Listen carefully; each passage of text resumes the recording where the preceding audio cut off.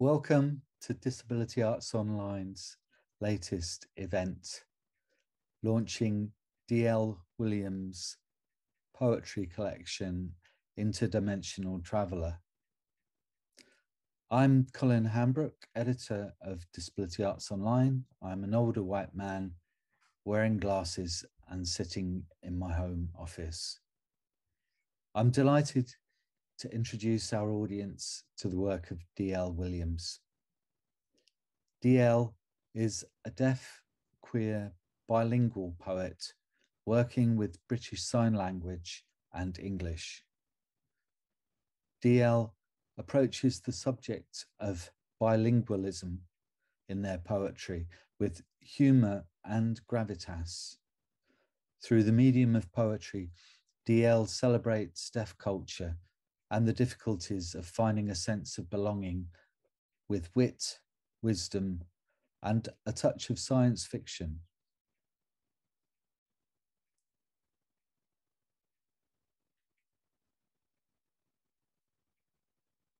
D.L. has a deep interest in translation and how their work can be made accessible to signing and non-signing audiences. They've performed around the UK, including the Edinburgh Fringe, the South Bank Centre, and the Albert Hall, as well as in America and in Brazil. Joining D.L. through a visceral celebration of deaf and bilingual poetry, we will see three other poets performing. Nadia Nadaraja is an actress, having performed in several definitely theatre productions, including Shakespearean plays such as Love's Labour Lost, A Midsummer Night's Dream, and Hamlet, amongst others. In addition to her acting career, Nadia is a teacher and poet and is fluent in 5 sign languages. Raymond Antrobus is a poet, educator, and writer who has been performing poetry since 2007. He's author of 3 collections: Perseverance, Can Bears Ski, and All the Names Given. In 2019, Raymond won the Ted Hughes Award for new work in poetry. Colleen Metcalf is a deaf performer and member of Tees Women Poets. She describes herself as a writer for stage rather than the page. Her bold and fearless style of performance uses BSL and movement, bringing her words to life, drawing the audience in and offering a glimpse of her world. Before any more ado, I will hand you over to D.L. Williams, who will introduce their collection, Interdimensional Traveller, recently published by Burning Eye Books. D.L. is a white woman in her early 30s with glasses and short brown hair. They will invite each poem in turn to give a reading from their work.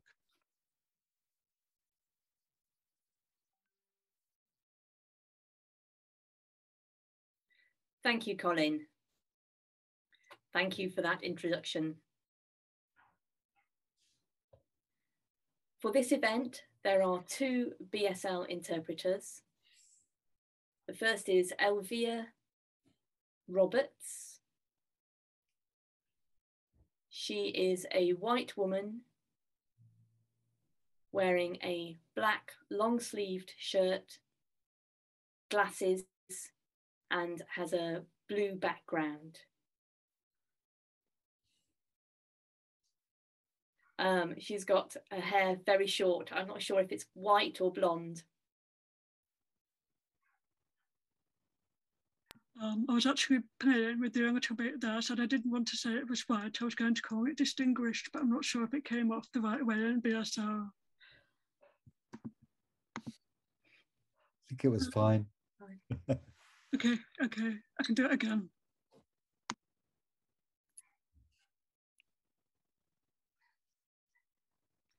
Oh, right, okay. I didn't think that well, okay. Right. Okay, let's get it this time. I'm going to do it again. For this event, there will be 2 BSL interpreters. One is Elvia Roberts. She is a white woman with short hair, wearing a black shirt against a blue background, and she also is wearing glasses. The other interpreter is Tracy Tyre. She is a white woman with short hair, short brown hair. She wears glasses. She's wearing a dark top and is also against a blue background. So the first poet that I would like to introduce to you is Nadia Nadaraja. She's a Southeast Asian woman with dark brown skin. She has long dark brown hair, and she's wearing a dark top with stripes across the neck, and the background is red. She has composed a beautiful video of a BSL poem for us. Because she cannot be here today, so she's provided us with the video. And it's a real pleasure to show that to you now. Deaf Mind by Nadia Nadaraja. Thoughts. Signing.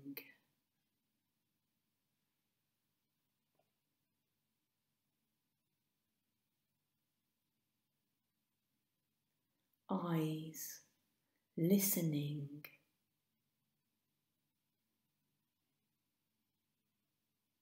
Picture. Creating.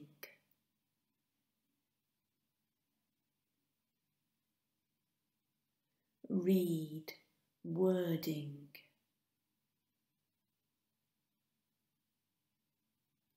Memory. Holding details.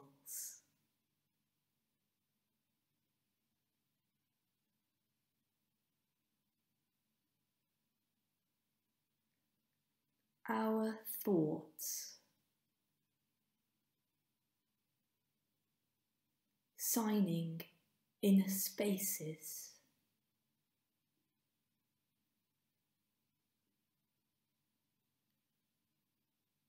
Signing inner spaces.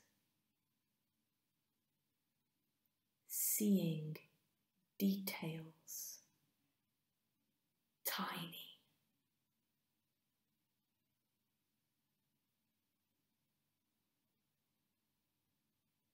Actions. Moving. Actions. Moving. Look around.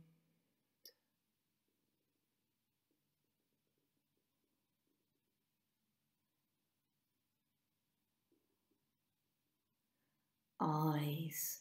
Listening. Spotting.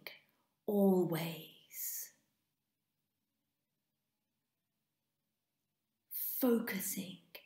Details. Tiny.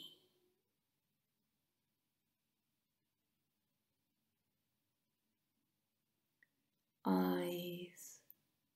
Tiring. Look around.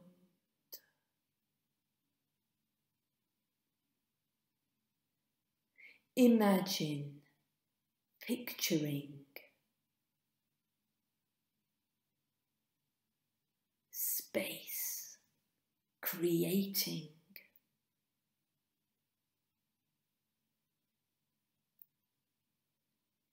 Showing details, tiny.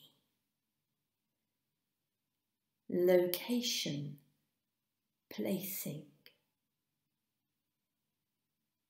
Look around.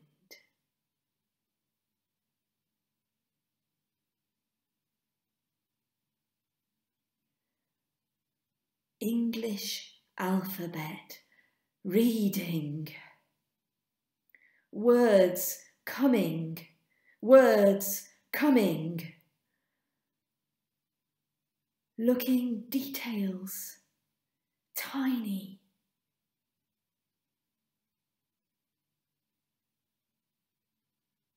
Translation, processing. Translation, processing. Look around, understand, meaning.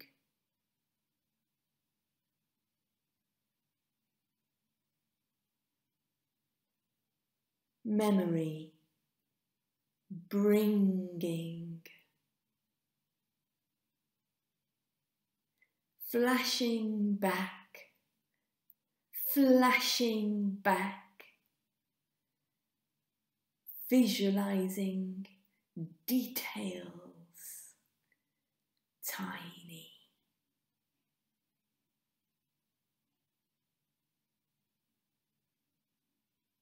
Messages receiving.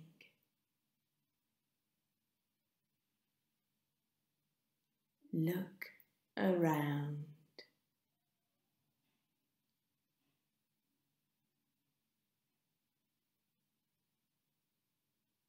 Thoughts,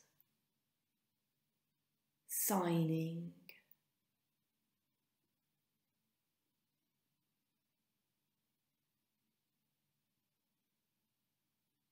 Eyes, listening.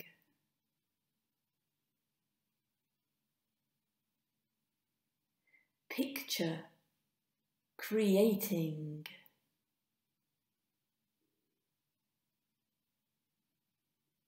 Read, wording.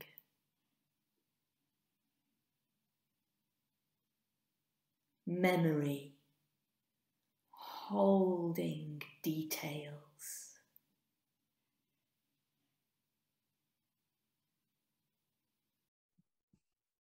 Wow. Thank you so much, Nadia. That was a beautiful video. Lovely to see how you used all the different camera angles, very clear display of the different aspects of BSL. Fantastic.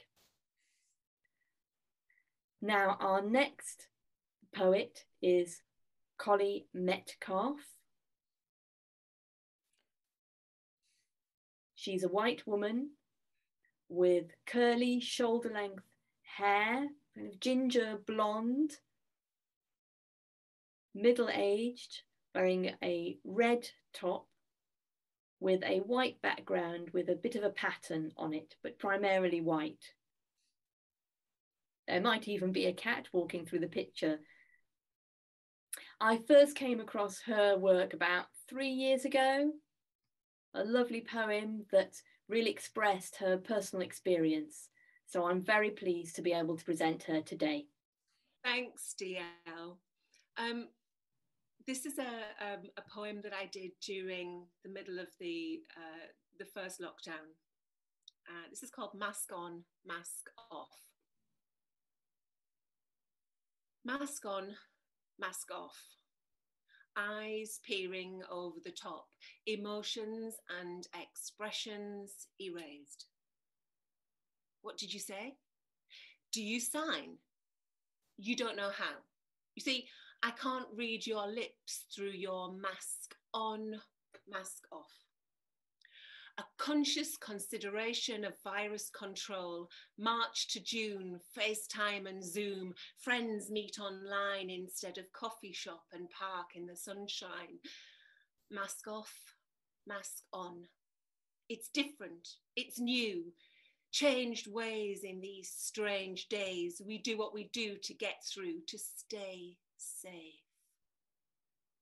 Monitors on, connection strong, connection, together, linked, joined, support, part of a process, strike up rapport, reconnect with pals not seen for, check in and check on, accept, mask on, lips gone. Times agreed, invites sent, calendar updated, link and password cascaded, and we're on, hooray! The first day of on-screen meets, waving and laughing and crack overlapping, catching up. It's vibrant and alive, cups of tea and glasses of wine. You show me yours and I'll tell you mine. And mask off, mask on. Like a child outside a sweet shop, aching to go in and gorge. I watch the animated talk, faces jumping from one to another, friends laughing, and already I'm mask on, mask off. I join in the moment, open a chat. What did Jan say? Oh, we're a minute, Collie, I can't type that fast. Or hang on a minute, or, or words fade. Sorry, Collie. Mask off, mask on. They forgot that I'm deaf. I speak like them and I manage so well that they, bye, same time next week. Mask on, Zoom off. I'm exhausted, frustrated, bereft. I pretend it's okay. To say would make them feel what? But how do I feel? My deafness has always been my deal, my thing to manage. As mask times continue, I find the courage to be me, to be deaf, not hearing, not pretending, not acceding or accepting, not less than. My secret is out. My struggle is public, and behind masks and without captions, I am lost. In real life, when I can see, still I laugh and copy them as they talk, their words mumbled, jumbled, unheard, quickly said, always, always on the edge of understanding.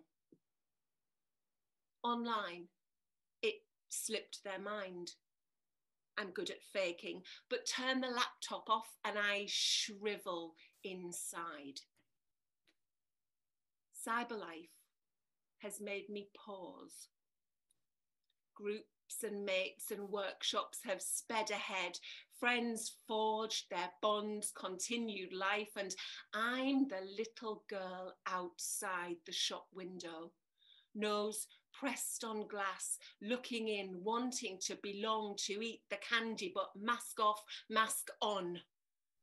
I see you, the real you. You left me. Thank you. Wow, thank you so much, Collie. That poem was so impactful. All the different stanzas, the different parts of frustration, I completely got it. Thank you so much for your performance today. Superb.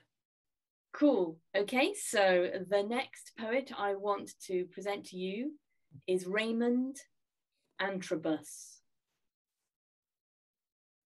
He is a mixed race man, well built, has tattoos, wears a dark top, and the background, you'll see he's sitting in his living room, looks very comfortable, chilled. good for him. And he has achieved so many things. When I've seen his work over the years, he's done amazingly well, and I'm really grateful that he's giving us his time today. Over to Raymond. Thank you so much, DL, for having me. Congratulations on the publication of your first book. It's a huge milestone, a huge achievement for a poet, especially a deaf poet, a poet who is ambitious and gracious as you are. So thank you for inviting me into this space. I'm going to read some poems from this book called All the Names Given. My surname, Antrobus, is often assumed to be a foreign name, as in a name that's not from England, but it is an English name. It is a name that is so English, so anciently English, that it's become foreign to itself.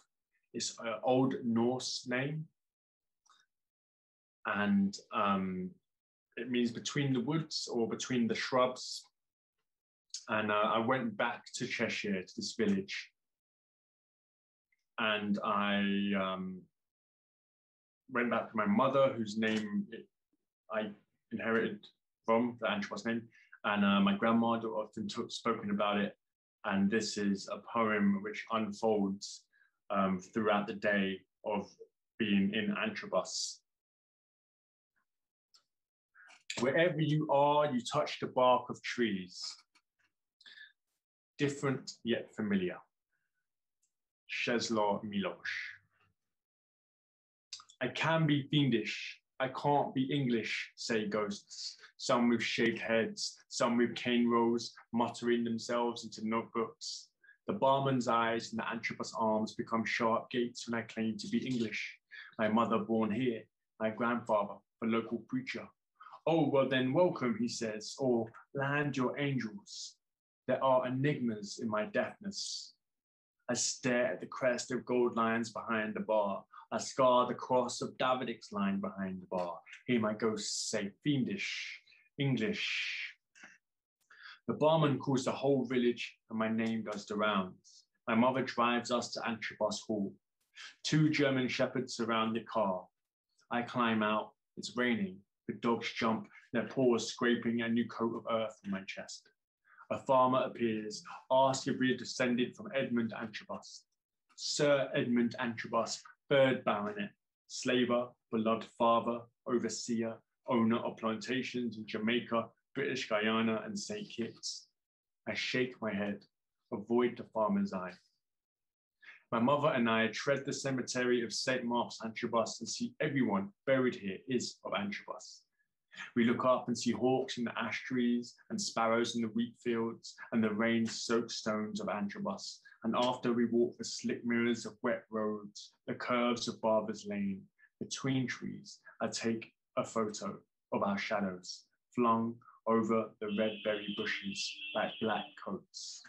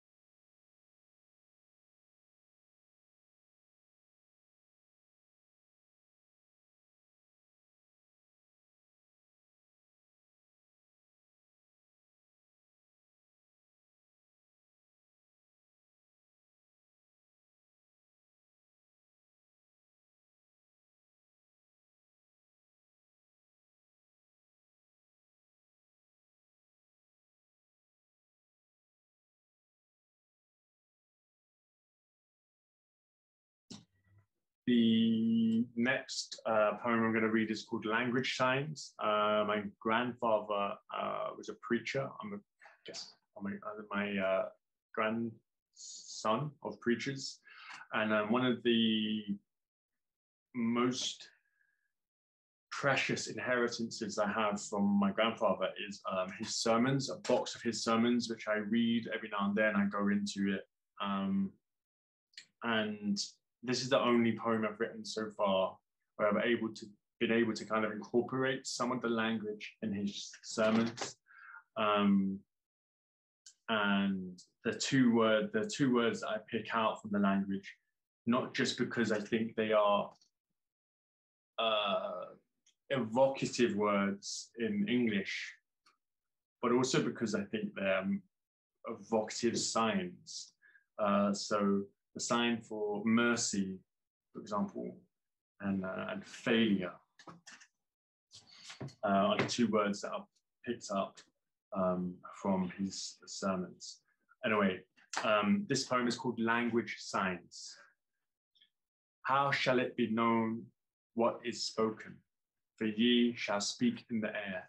1 Corinthians 14, 8-9.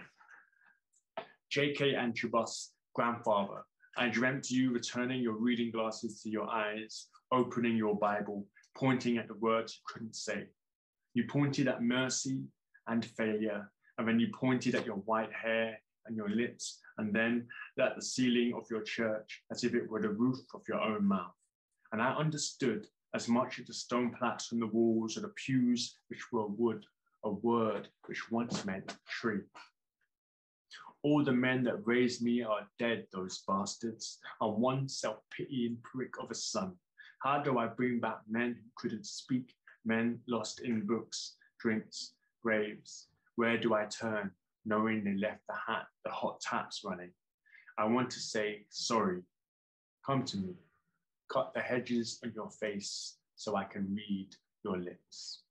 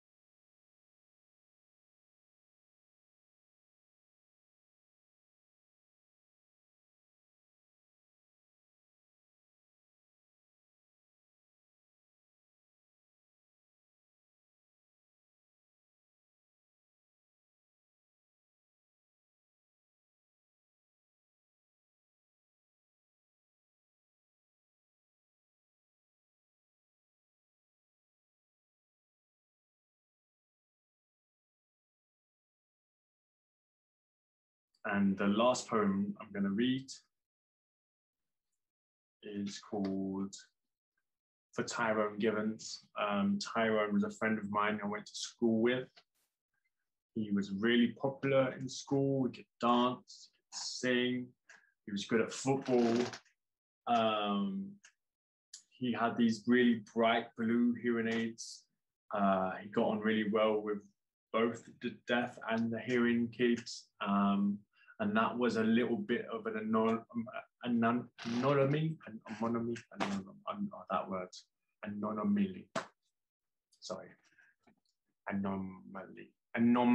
That was a bit of an anomaly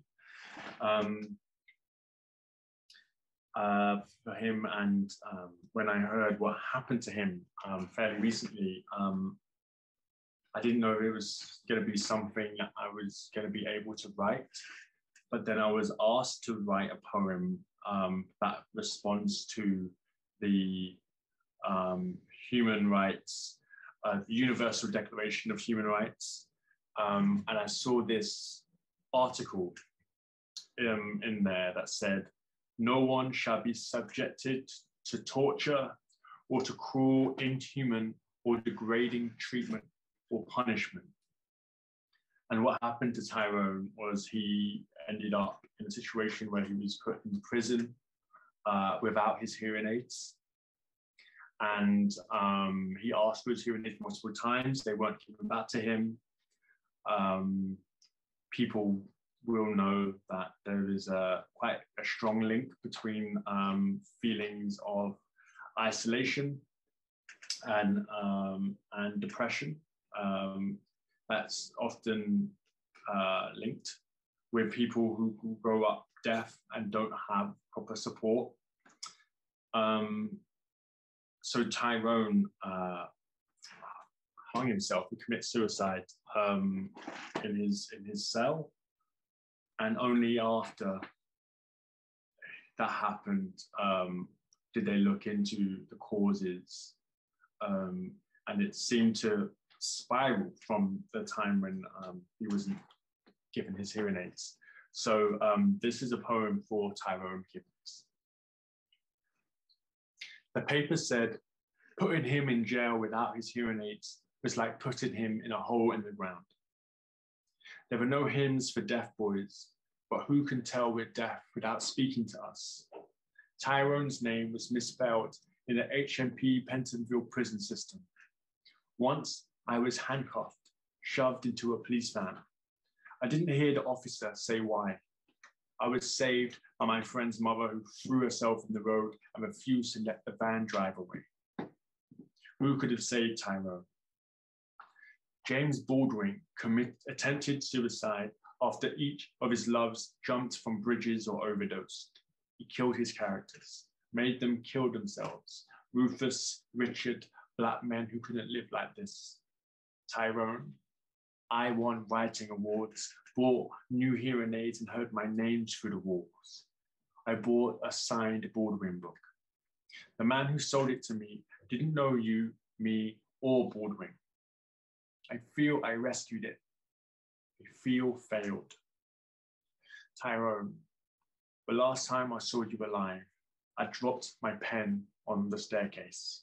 Didn't hear it fall, but you saw and ran down to get it. Handed it to me before disappearing, said, you might need this.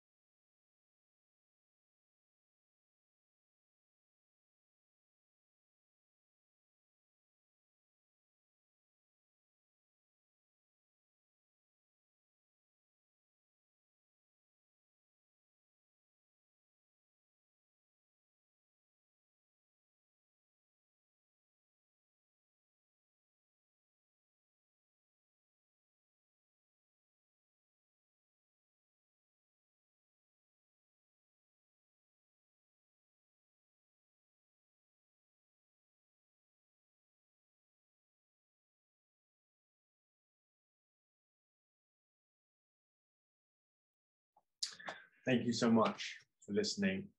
Big up DL. Have a good day.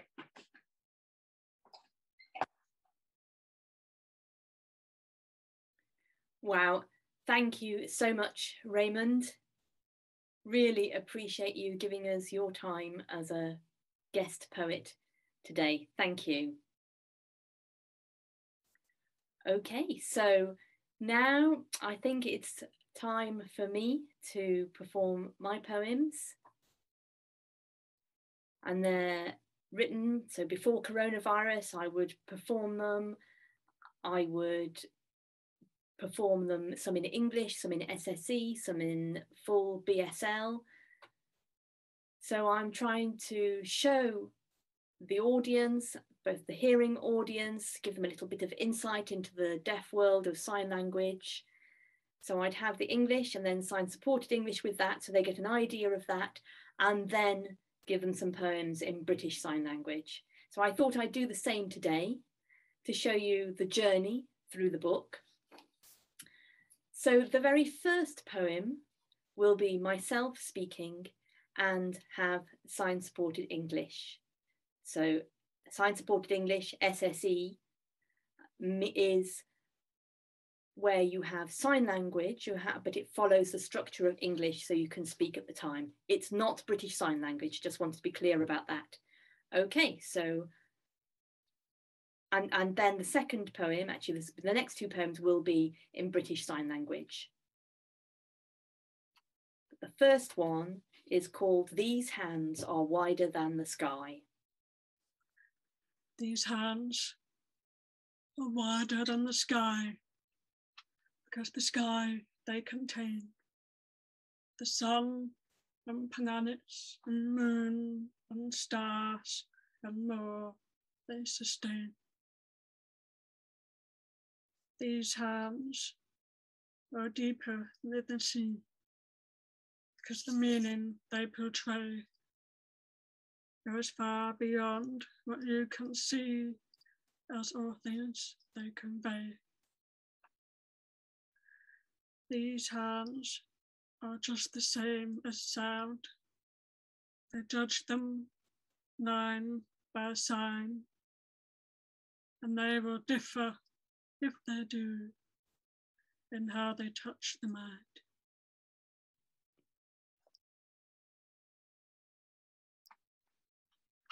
Thank you.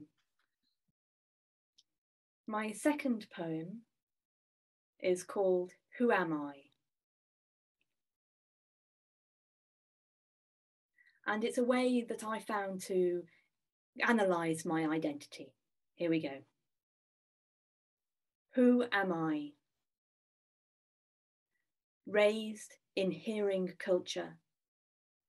Late found deaf culture. Hearing identity have. Deaf identity have.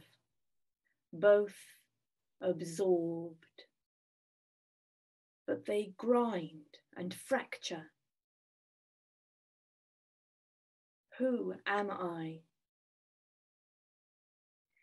In the hearing world, I'm labelled hearing impaired, broken. In the deaf world, I'm labelled speaks well, half hearing, oral.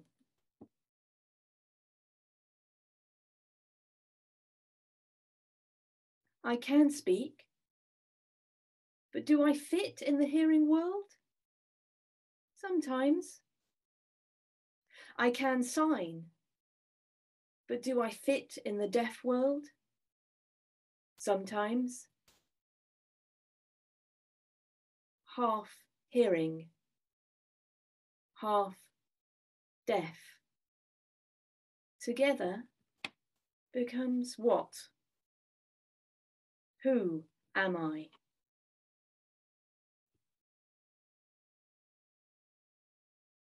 Introspection, deaf, hearing, woman, queer, androgynous, geek, traveller,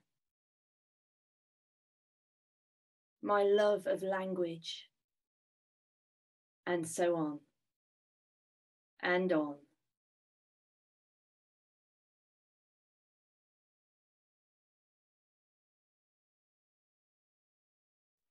All of these identities and passions, I see them all, and they're all part of me.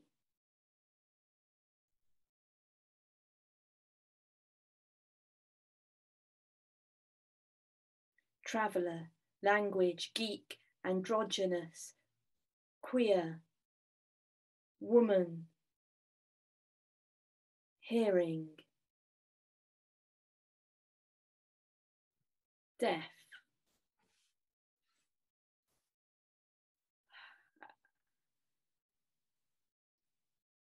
At last, it all clicks into place. That's who I am. My last poem is called My Cat. And this is a poem I've done for a long time. It's an old favourite, it's light. And also, I think there's something about being deaf in there, but it's also about my cat.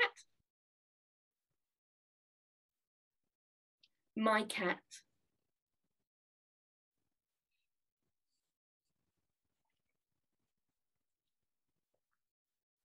Old.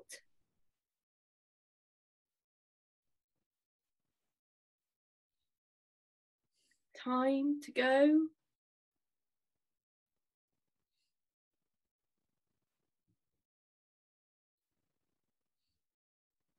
Passed on.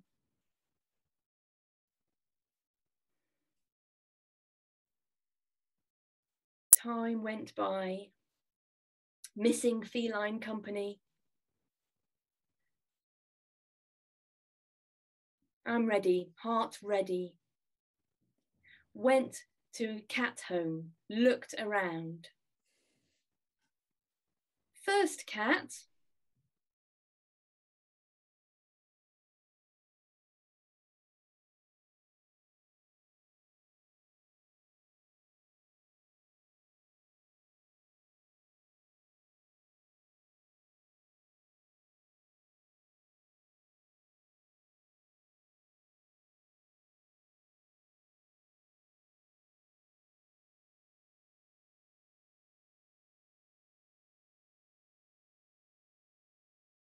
Licked its arse.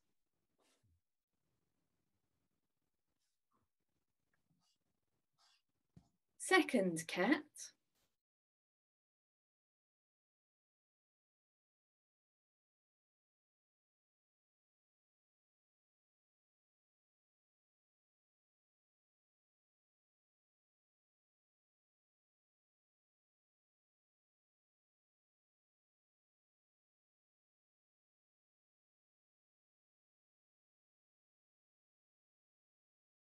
Whoa. Third cat.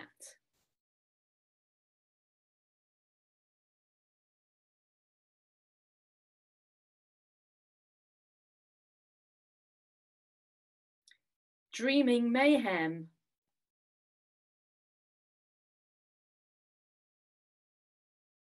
Suddenly, a lively kitten.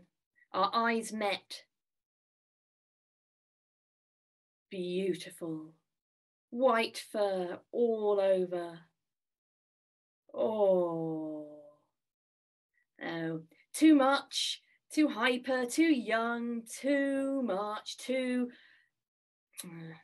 What's that? It's deaf? That's my cat. Some powerful words there, giving us feel for the depth and breadth of deaf culture and the poetry that inspires it. And DL, I was going to ask you a few questions, and then about Interdimensional Traveller. It's very much about moving between worlds, and in many ways the collection is like a roadmap describing a journey of acceptance. How important to you has the process of writing been in helping find the self-validation that the reader will find in your poetry?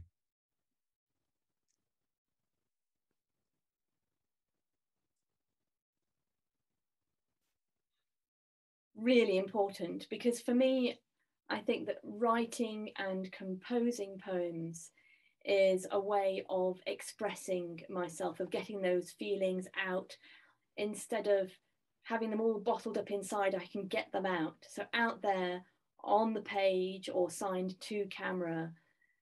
And I think about it's a structured way of thinking about the self and understanding what's going on and expressing myself. Yes, I think poetry really does help me in that way. And can you tell us something about some of the most important steps for you in your career as a poet, and some of your highlights?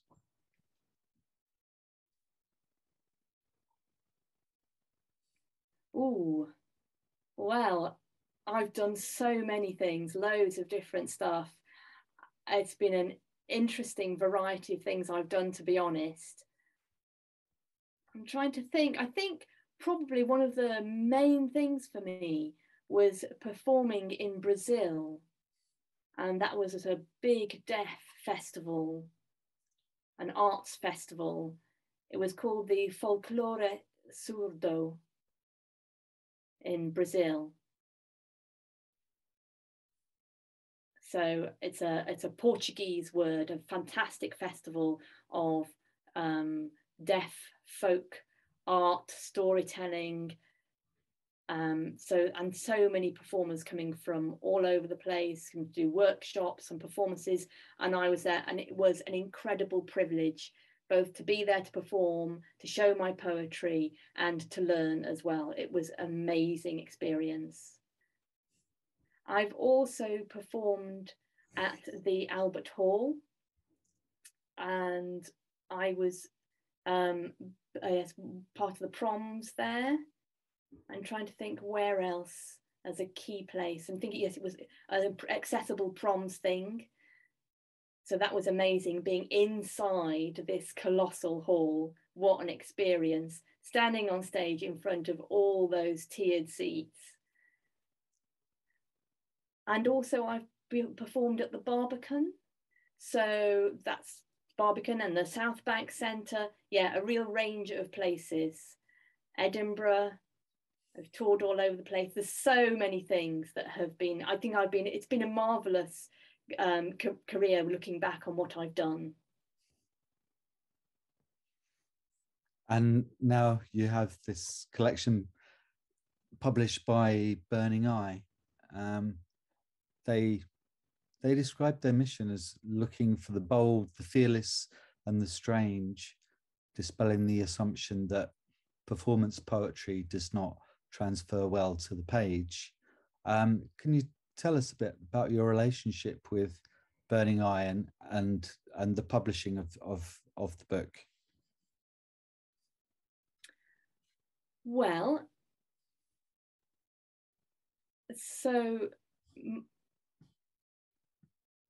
I don't know if you've heard the poet Stephen Lightdown. Mm-hmm. He's a wheelchair user, and he was launching his first book of poetry in Bristol. So that was a couple of years ago. And I was invited to perform there. He invited 3 other disabled poets to perform there. So I went, did my performance, and his editor was there, spotted me, approached me after the gig, and had a chat with me and invited me to show them my work. And the rest is history. So that's why really what I wanted to do is, as part of my launch, I wanted to give other deaf poets a platform, because Stephen gave me a platform, and I want then to give something back to other deaf poets so that they can showcase their work to the world, because there is so many different deaf poets out there with different skills. And Interdimensional Traveller is a bilingual collection. Can you say something about why you wanted to produce a bilingual collection that's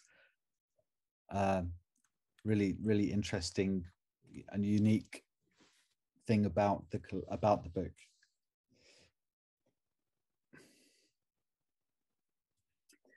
Well, I wanted it to be bilingual in both English and BSL because they're both languages they use. And at the moment I'm studying to become a translator, a qualified translator. So I feel like I've got both languages. I have a connection with both languages, and I've used both languages in my performance because I wanted my poetry to be accessible, to be fully accessible to both deaf and hearing people, people who sign, people who don't sign, to everybody. I wanted it to be fully accessible. And I knew when I finally produced a book, I wanted that to be bilingual as well, to reflect that, to be accessible in the same way. So my theme and my title, within my poetry, my whole aim is to make it accessible.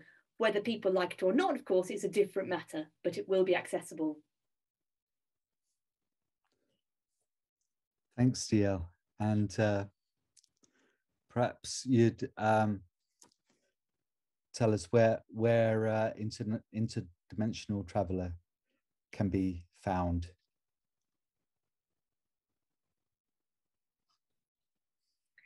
Yes, well, of course, from Burning Eye, from their website, there's all the information there to buy it. And I don't know if I should say the word Amazon. I suspect it will be somewhere there. For the BSL version of the book, there will be QR codes in the book, and then you can use those to access my poems in a kind of YouTube library online. So there's deaffirefly.com, which also has its own YouTube channel, which is deaffirefly.com. And then there are a couple of poems which are already online. So those QR codes will link to the general online places as well. So all the QR codes will be in the book. So DL is saying, so if any of you have any questions, do you want to ask any questions? Collie. It isn't a question, really. I wanted to say it's amazingly clever to use the QR codes in the book to then connect to the signing. I think that is genius. Wow. How did you come up with that idea? Was it you or the publisher, or? It's really interesting because the original plan was to have a book years ago, was to have the book and then a DVD with the book. So that's how the idea initially came about. And then when I was talking with the editor at Burning Eye, they said that actually DVDs are old technology now. Everything's digital. And with them being digital, you can have the QR codes, you know, it's like, it's magic now on the computer. So that would also save money on the cost of DVDs. Very simple to just print the QR codes. So we went with that, and actually that's a better idea. So this is our experiment with the QR codes, and we'll see how it goes. And it's a way of having the two languages connected. Thank you. Superb. Can I ask one question? So DL, yeah, my question is also about two things: process and the QR code idea, which is great. I've been thinking about that. The thing that I came up against in the QR code idea was kind of the cost effectiveness there just aren't many or any actually that I know of deaf editors or people that have that deaf sensibility. Even there aren't many of those in the publishing world. So how did you find a way to persevere through that? And were there any compromises that were made in creating the book? Or do you feel like this is a book which is wholeheartedly kind of integral to you? Do you feel embraced, or I should say aesthetically complete with the book? Or are there other, some things that you think about now? Do you think I want to do that differently next time, or I want to create like different versions of the book? So I see like the QR code, for example, as one version of a book, and then the written version of the book. And maybe when people come to see you perform, you can see the signed, the VV or the BSL, or the sign supported English version of the book. Quite a huge question there, but I'm interested to hear you talk about that.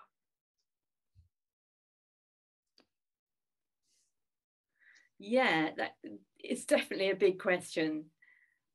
I'm not sure which part to answer first and how to break down the question. Just to talk about the QR codes,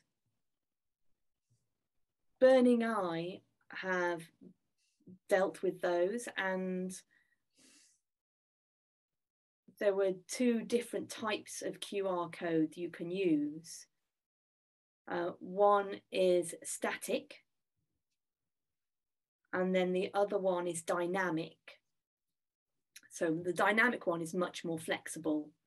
The static one means that when you make the connection, that connection is fixed. You can't change whatever you've connected it to.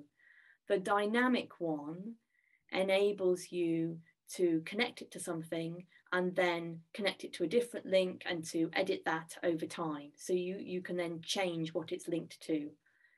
So I thought I would be using the dynamic one, but in discussion with the editor, they explained that actually with the dynamic one, you have to pay a subscription to keep it open. Now, that's not feasible, and they couldn't commit to funding that long term. So I completely understood that. So we're using the static version.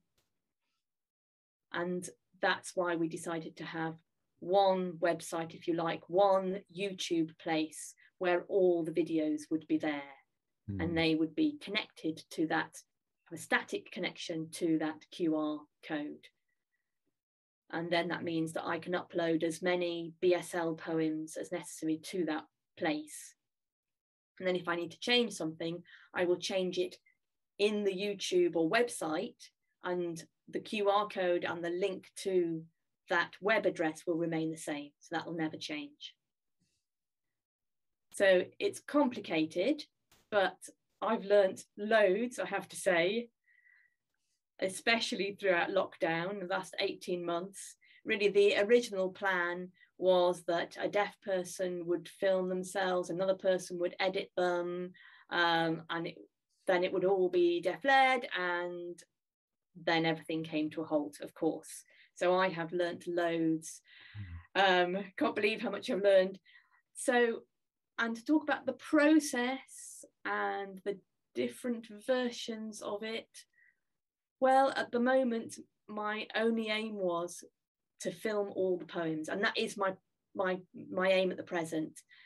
Whether I'll do anything differently in the future, I don't know, but I want to get I've got all the English there, I want to get all the BSL there. Once I've got that, I will be a happy person. I'm not imagining using any VV. I tend to use BSL much more. But I think the book is a summary of where I'm at this point in my life. It's got my heart and my soul there. And when that's gone, what I'll focus on next, I really don't know.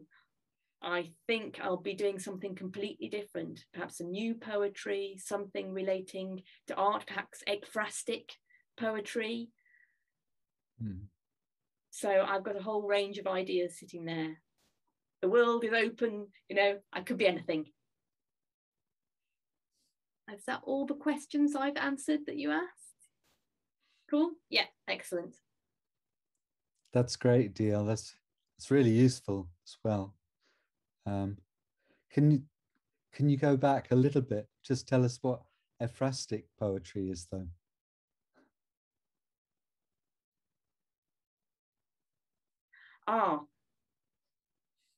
Well, it's something that I've only discovered recently. It was must have been at a poetry workshop or something. Perhaps we were translating poetry, and they were talking about ekphrastic poetry.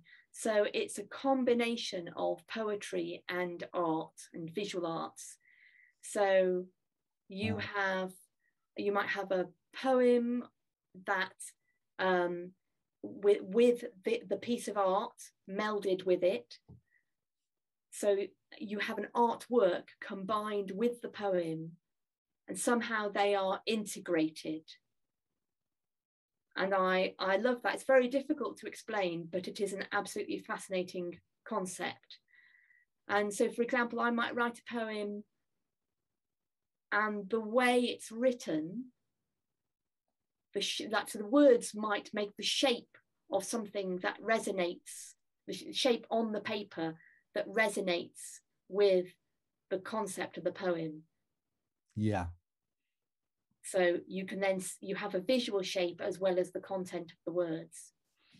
So there are things like that. Yeah, there are other ways of doing ekphrastic poetry, but it's something I'm particularly keen on at the moment, because again, it combines that visual, poetic, artistic mode all together.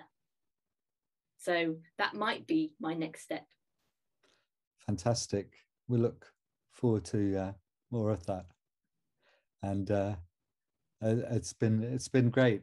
It's been lovely to see and hear your poetry, and also big thanks to Raymond Antrobus and Collie Metcalf also for sharing some of their powerful words. Some really strong stuff here today. So it just remains for me to say a big thank you, and to encourage everyone to go and buy the book. Thank you.